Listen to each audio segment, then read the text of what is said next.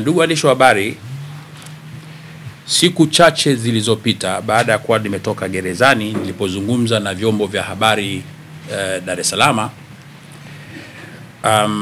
kabla serikali haijatangaza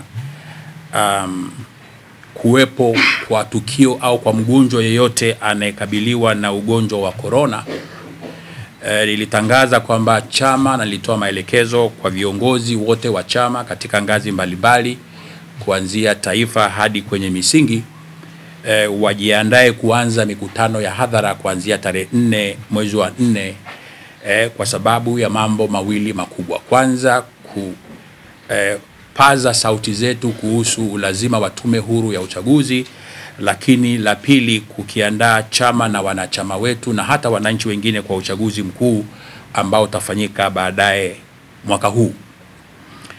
Kauli ile nilitoa wakati bado serikali haijatangaza kuwepo kwa mgonjwa yeyote wa corona.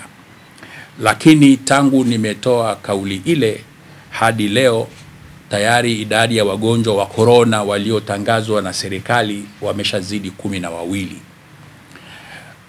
Kwa kuangalia historia au uzoefu katika mataifa mengine, mlipuko wa corona huja kwa kasi sana. Mataifa ambayo yalipuuza corona kwa wiki ya kwanza kwa kuwa na mgonjwa mmoja au wawili wakaendelea na maisha kama kawaida, wamekuja kujikuta kwenye gharika kubwa, kwani ugonjwa huu ukishaanza kufika wagonjwa 10, basi multiplication yake ni kubwa sana na inakuwa na athari kubwa sana za kiafya, kijamii na hata kiuchumi kwa mataifa yanayohusika.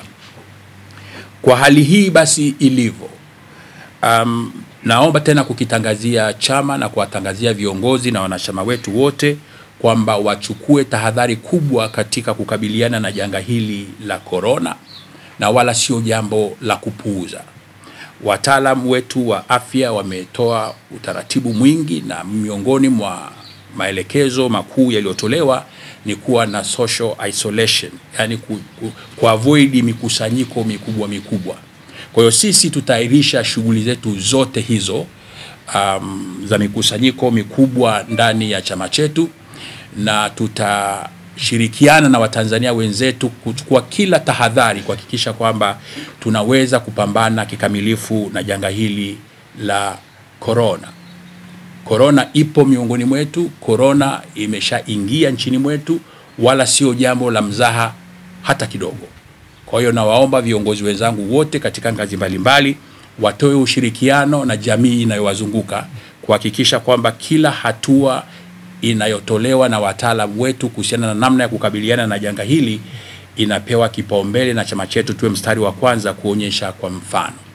Kwa hiyo hatutakuwa na mikutano tulikuwa tumepanga kuifanya hadi hapo hali ya nchi itakapokuwa imetengemaa kwa upande wa ugonjwa huu au janga hili la ugonjwa wa corona.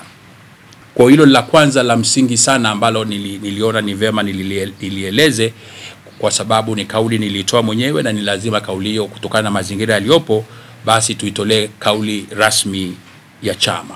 La pili, waheshimiwa